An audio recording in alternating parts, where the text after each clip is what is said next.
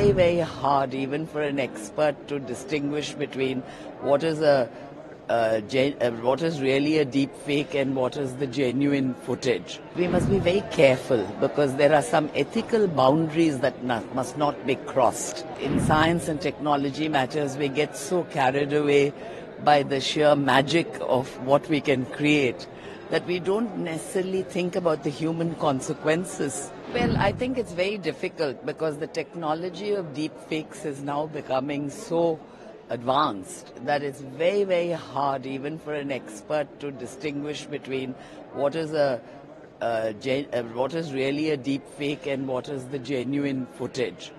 And so I think we are right. And one thing which I would like to say about the use of artificial intelligence, that we must be very careful because there are some ethical boundaries that must not be crossed in the uses of artificial intelligence.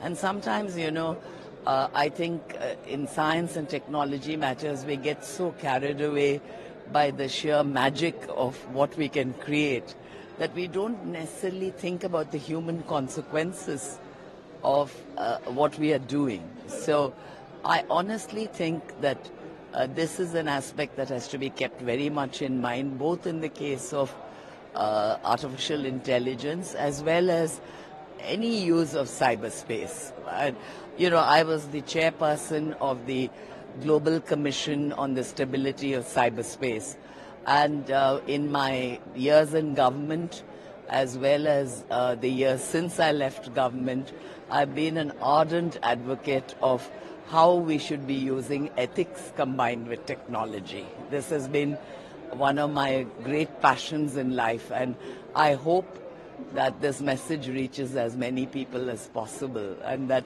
while we can reap the full benefits of technology, we must not leave ethics out of it. Well, I think it's very difficult because the technology of deepfakes is now becoming so advanced that it's very, very hard even for an expert to distinguish between what is what is really a deep fake and what is the genuine footage. And so I think we are right. And one thing which I would like to say about the use of artificial intelligence, that we must be very careful because there are some ethical boundaries that must not be crossed in the uses of artificial intelligence.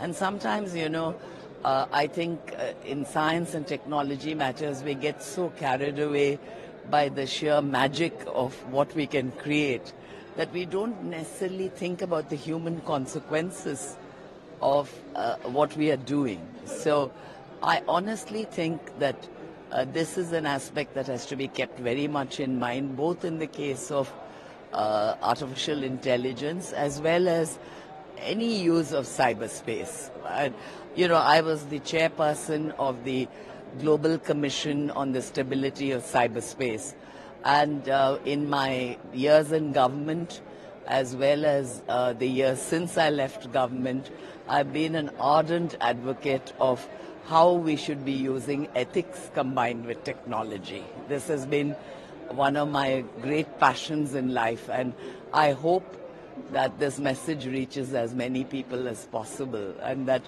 while we can reap the full benefits of technology, we must not leave ethics out of it.